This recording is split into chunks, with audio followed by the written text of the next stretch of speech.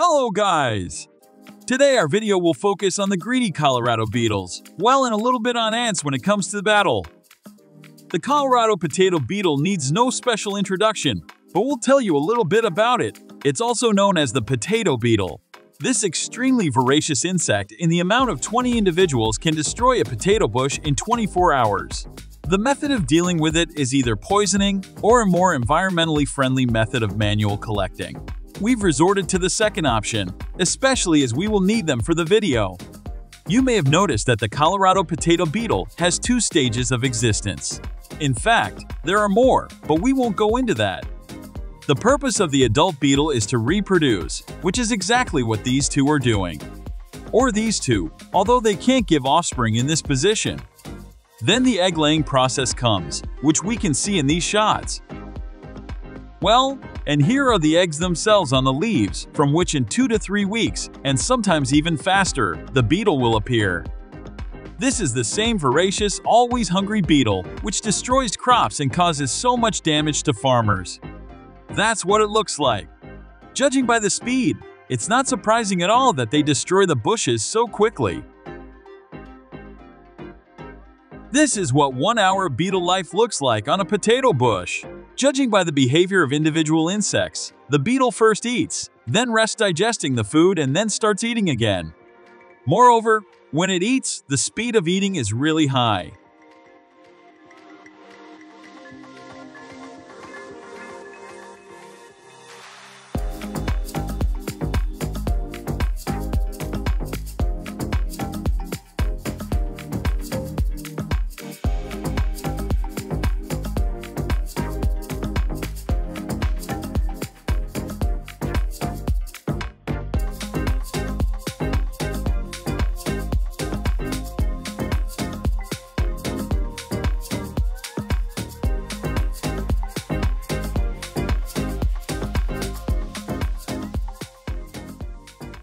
For the next experiment, let's have a look at the anthill of red forest ants.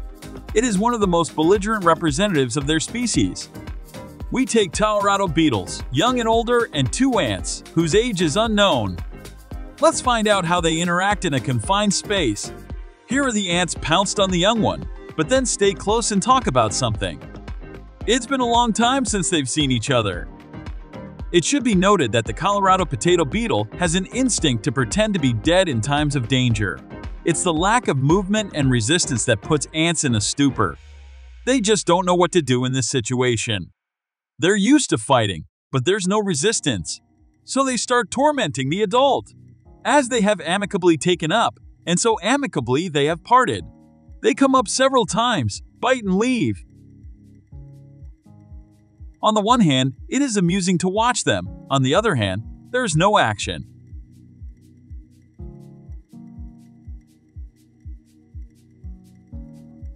Let's move on to the next experiment.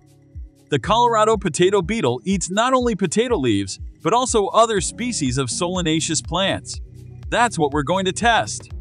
We pluck 1 leaf of potato, another nightshade tomato and pepper. And for a change, we'll also take a grape leaf that isn't a nightshade.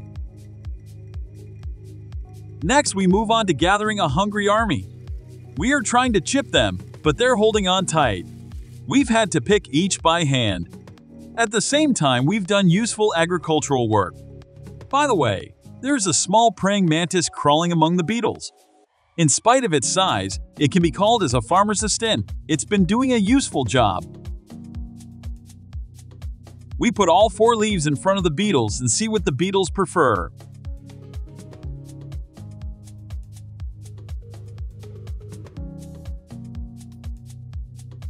Let me remind you, we have a leaf of a grape, a potato, and a pepper. The last 3 are nightshade crops.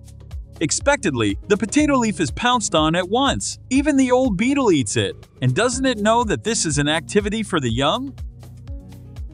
Tomato leaf is also attacked. They haven't missed pepper either. Even a grape leaf is tasted.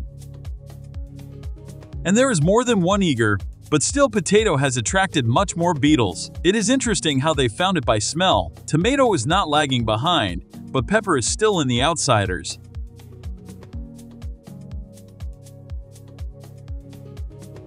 Let's switch on the time-lapse and see which plant turns out to be the most popular. At first, there's the biggest amount of beetles on tomato and potato. There is even more on the tomato, and they're eating this leaf more actively. At some point, the situation has changed. The tomato is abandoned, and the hungriest now are eating mainly the potato leaf. You can see it disappearing literally before your eyes.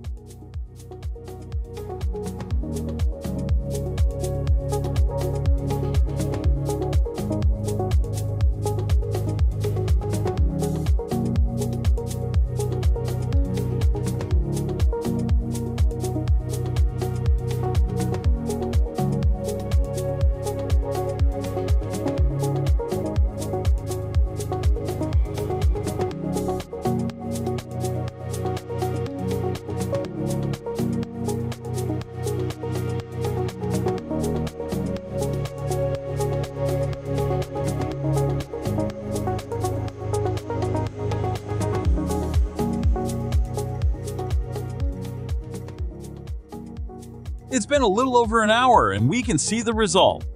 This little piece is all that's left of the potato.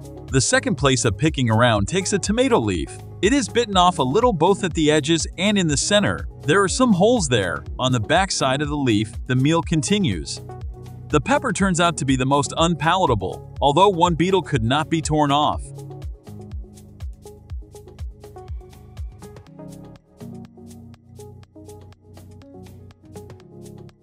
The grape leaf should not be eaten in theory, but they eat it with approximately the same appetite as pepper leaf.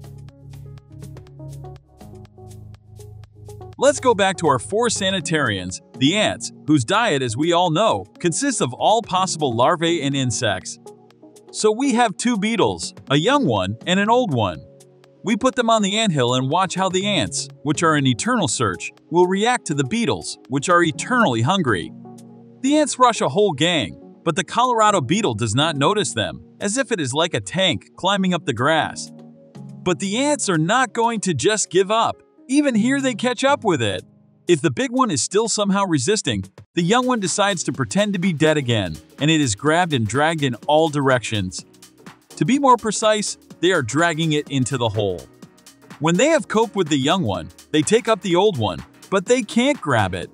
They have been bothering with it for a long time until the beetle blows off and crawls away, hiding from the ants in the grass.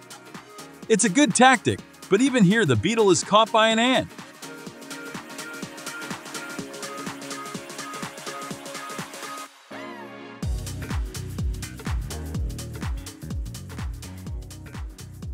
The second attempt is better. The Colorado beetle is more successful and climbs higher on the grass, and then runs away. A group of ants couldn't cope with just one beetle.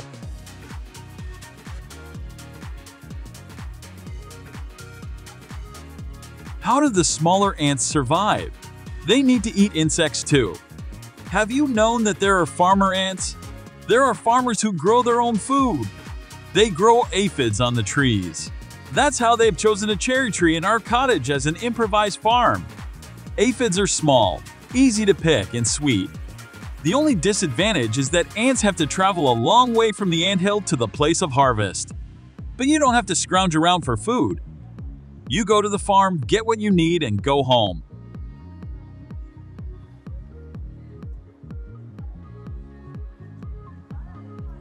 And the final confrontation of this video will be a versus of 1,000 warlike ants against 100 voracious Colorado beetles. That's how many we've collected in the process of pest control. If you don't believe there are 100 of them, you're right, there are 99. So we pour the contents onto the anthill and watch.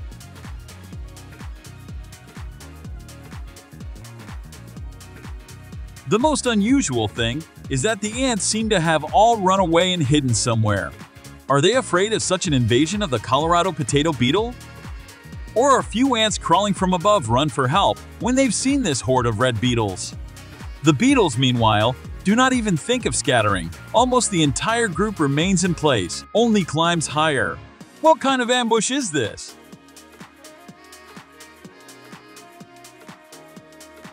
Here, one beetle gets into a fight with 2 ants, but in the end it still manages to escape from the annoying pursuit. And here an ant has grabbed a young one, which is several times its size, and drags its grasp powerfully with its tentacles. But when a slightly smaller beetle appears, the ant switches to another target without much thought. The main task is to drag it into the burrow and pass it into the clutches of other underground dwellers. And there are still a lot of beetles here, only no one is going after them yet. Here, ants have marked strange behavior. They pull all at once one beetle in different directions, then all turn around and leave. If the beetle has its paws in a blade of grass, it is very difficult for an ant to pull it. But if the victim is curled up in a ball, the ant will drag the beetle into the burrow without much difficulty. The ants become more and more numerous, and they start to annoy the beetles more and more. The method of a few bites, wrapping them up in a ball and rolling them into the burrow works again. The beetles don't even try to defend themselves in an organized way. They only manage to hide collectively, like here, 4 on a single blade of grass. They hope they won't be found. And at the same time, how friendly the ants act. They grab the beetle and carry it to the burrow. And if it clings to the grass, the others bite it by the paws. On these shots, it is very well seen. It is much more difficult to cope with big beetles. You have to act much more ants to succeed. They bite and pull its paws, but cannot overcome it. Now the beetle cannot hide from the pursuit on the grass.